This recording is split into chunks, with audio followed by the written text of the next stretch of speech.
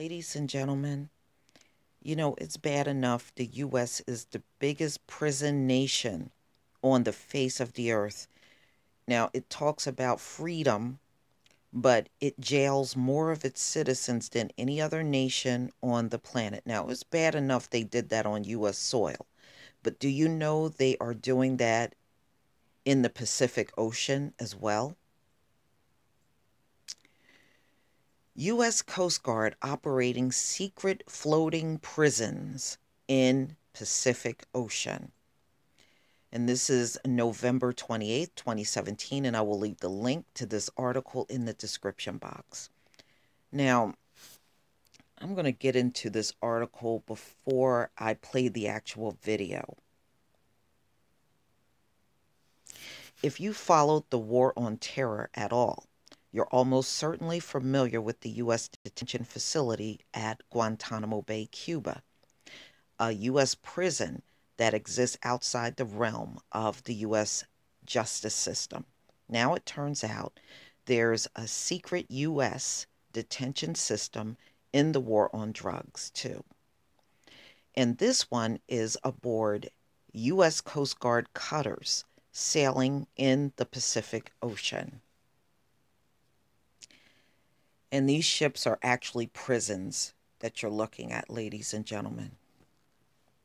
Floating prisons. In an effort to staunch the flow of cocaine and other hard drugs from South America to Central America and points north, Coast Guard cutters have been deployed further and further from the shores in the Pacific Ocean. When these cutters capture a boat carrying drugs, the smugglers are brought onto ships and kept shackled to the deck, sometimes outside in the elements, until the Coast Guard makes arrangements for them to be transported back to the U.S. for trial. Shackling on boats. Doesn't that sound familiar, y'all? Shackling people on boats. But this isn't a wait of just a few hours or days. Often these waits can last weeks or months, according to new reporting from the New York Times. Coast Guard officials say they can do this because the drug smugglers aren't under arrest until they reach U.S. shores. But some of the worst cases are drawing criticism, even from Coast Guard officials. So they are shackled on the ship. Trust me, being held under U.S. custody, even when they're not on U.S. shores. See, these people don't follow no rules, ladies and gentlemen. See, you're being led by the most immoral people to ever live on the face of the earth. They don't go by no rules. They make up their rules as they go along. That's why there's always confusion. Seth Freed, Wessler, reported this story for the Times. He says a combination of U.S. agreements with Latin American countries and the U.S. Maritime Drug Law Enforcement Act allows the U.S. to take this action. Wessler spoke with the World's Carol Hills about his reporting in these floating Guantanamos on the Pacific Ocean. The Coast Guard usually has a reputation for being the good guys out there, rescuing people, apprehending bad guys. We've done stories about that. I take it's a little bit more complicated. It is. The Coast Guard has a broad mission. It does search and rescue, enforces fishery laws. It enforces drug laws on the ocean. And what few people know is that the U.S. Coast Guard has actually been deployed in recent years deep into the Pacific Ocean to interdict drug smugglers moving between South America, Colombia, Ecuador, and Central America, where the drugs, often cocaine, are dropped off and then often moved up through Mexico. These Coast Guard ships are deployed deep into the Pacific, sometimes thousands of miles from the nearest U.S. port, where they're detaining suspected smugglers and holding them aboard these Coast Guard cutters. What I found in my reporting is that these detainees, men who are moving cocaine in the Pacific Ocean, you write about some Ecuadorians who are out there transporting drugs and they end up shackled for many, many days on a Coast Guard boat. Give us a quick thumbnail sketch of this one guy in particular, Johnny Arcentels, and how he ended up there. He's a fisherman from a coastal town in Ecuador and was having a particularly economically rough year and made the decision to take a job smuggling cocaine off the shores of Ecuador. He really didn't know all that much about what he was doing. As he was moving this cocaine on a boat with three other men, other Ecuadorian men, and a Colombian man, they were approaching Central America, approaching Guatemala, and the U.S. Navy and Coast Guard intercepted that boat and pulled these men off. For the next 70 days, Mr. Arcentels and the other men he was detained with were held, always chained by their ankle and to the deck of the ship, or to a cable running along one of these large Coast Guard or Navy ships for 70 days. He was moved from ship to ship as these Coast Guard cutters went about their patrol, picking up more cocaine in the Pacific Ocean. So this Arcento and other guy, they were on a ship. This is a Coast Guard ship, and they're basically exposed to the elements and basically shackled and not getting much food. Doesn't that sound familiar? Boy, these people they never do anything different. They just repeat the same thing over and over. So predictable. How can the Coast Guard get away with keeping people under those conditions when the men haven't even been charged? The Coast Guard make the argument that these people are not formally under arrest until they get to the U.S. So that's a kidnapping then. So if you're detaining them, but they're not under arrest, but you're dragging them off to the U.S., then that doesn't that sound like a kidnapping? They're simply being held while the Coast Guard deals with the logistical challenges of trying to get these men onto shore, into a plane and flown to Florida, where they'll be prosecuted. Courts have generally brought the government's argument, the argument by the Coast Guard and by federal prosecutors, that these logistical delays are legitimate, as it's hard enough to get people back. The reality is that when the Coast Guard has had to move people more quickly, they do. Very often, detainees are brought to port in one of these cutters, then placed in a hidden room in a helicopter hangar and in a room below deck and hidden there for the day while the Coast Guard cutters refuels or the Coast Guard crew get a bit of a break and then are back out to sea. So there are these days that people in a Coast Guard, in the Coast Guard officials I interviewed, though really they are actually unreasonable considering that they're near an airport. Somebody could be put on a plane and brought back to the United States. As we've made this decision to prosecute more and more people, these delays have grown longer and longer. What we're seeing now is a sort of carting people around, carting suspected drug smugglers around the ocean, an average of 18 days.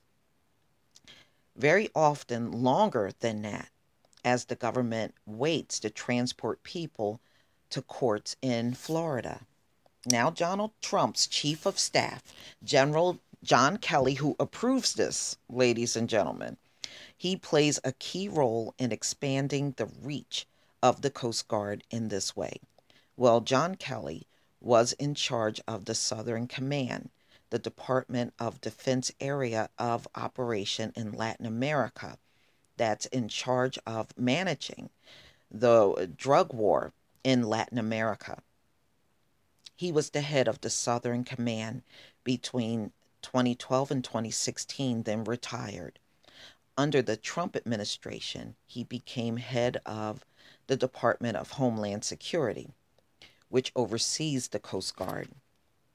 On 2 occasions, he had a role in these operations, and John Kelly has really been a proponent of the idea. He's called the drug smuggling in Central America existentially a threat to the U.S., and the idea that we need to push our borders outward, further and further away from our actual borders in order to defend the homeland. That's led to this effort to interdict drugs far and far away from the United States in places where drug smugglers actually really have very little idea where their drugs are headed. So Johnny Arcento and other men we've spoken to, they're not thinking about these drugs, where these drugs are going. The drugs are moving from South America to Central America. As far as they're concerned, it's out of their control after that. But they're arresting people in international waters, often on foreign boats, thousands of miles from the United States. Okay, so they're transporting drugs from South to Central America, and then the U.S. comes in with their prison ship and snatch everybody up and brings them to America.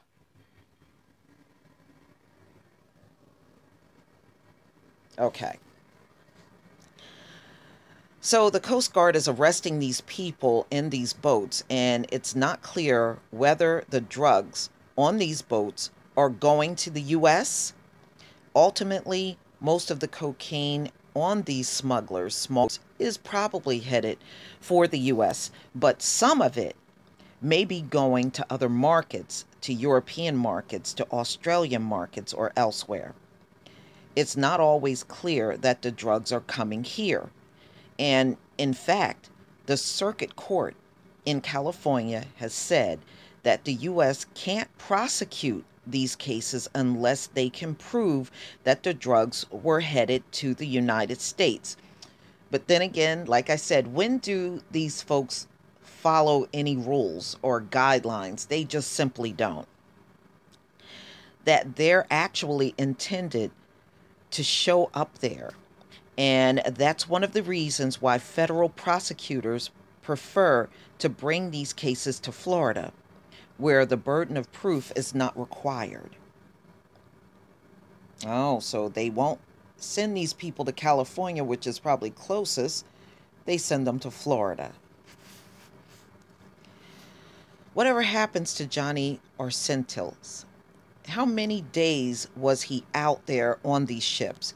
He was picked up in September of 2014, and for the next 70 days he was held aboard a series of Coast Guard cutters and Navy frigates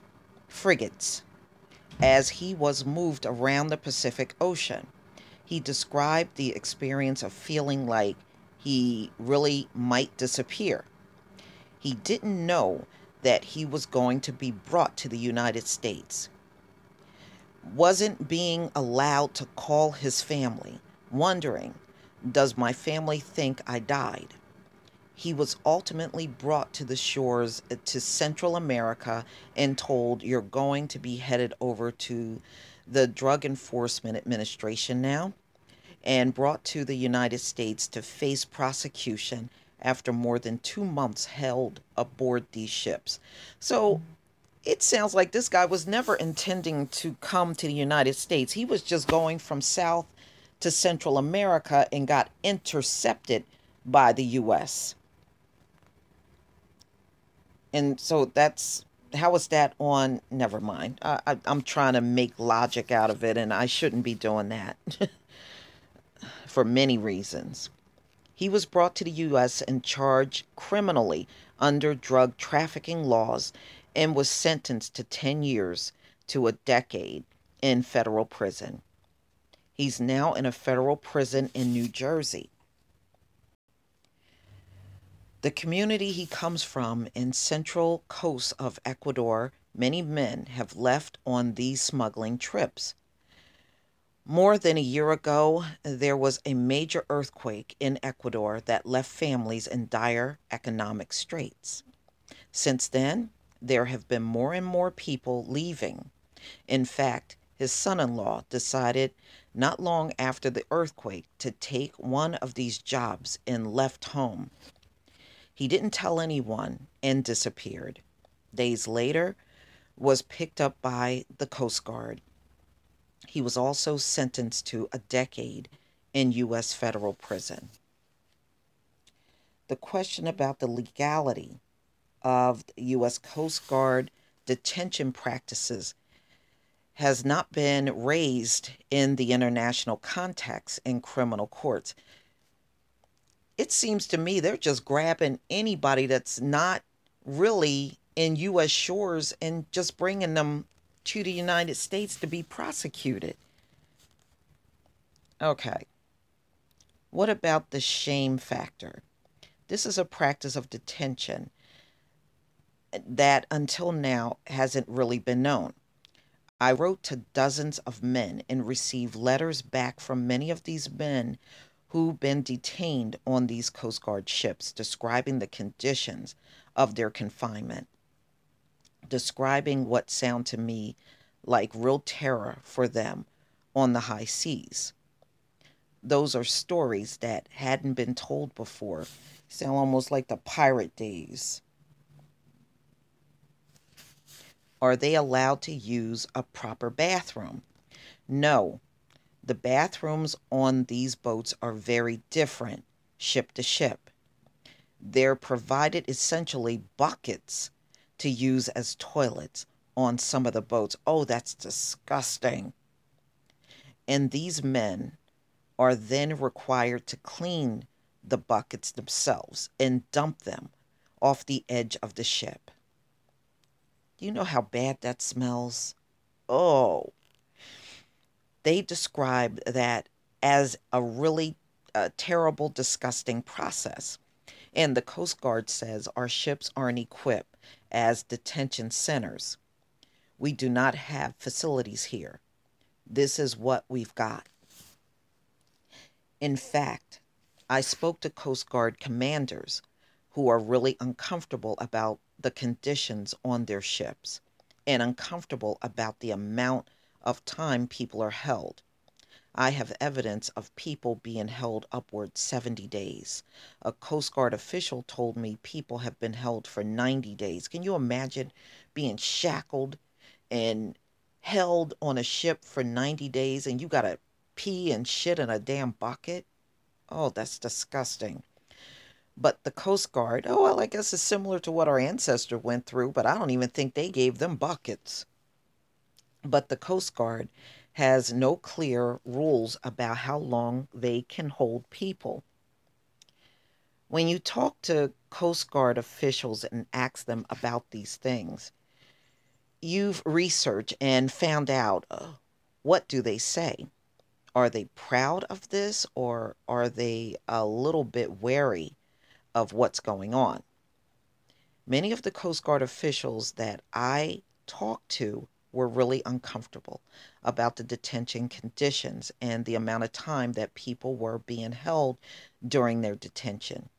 I really felt that officials thought people need to be moved off the boats more quickly, and again are uncomfortable about the conditions that they have um, to hold people in. Have you talked with the families? Yes. Many families, in fact, believe their loved ones, husbands, fathers, sons, had disappeared. It's not unheard of for fishermen to disappear in the sea. For these fishermen, the ocean is a geography of their life. And so when I talk to Arsentos, for example, about the sea, he said to me, the ocean used to be a place that for me represented freedom. But now it's like a prison in the open ocean. And all of these men say, we understand that we've broke laws. We understand that we made these decisions. We understand that we're going to be punished for this. The question is that they raise, how are we in the United States right now? And they raise a good point. I don't understand how they're being snatched in international waters and being brought to the United States when they weren't even heading to the United States. They were heading from South America to Central America. But then again, like I said, when does America ever follow any rules anywhere in the world? I'm going to go ahead and play this video.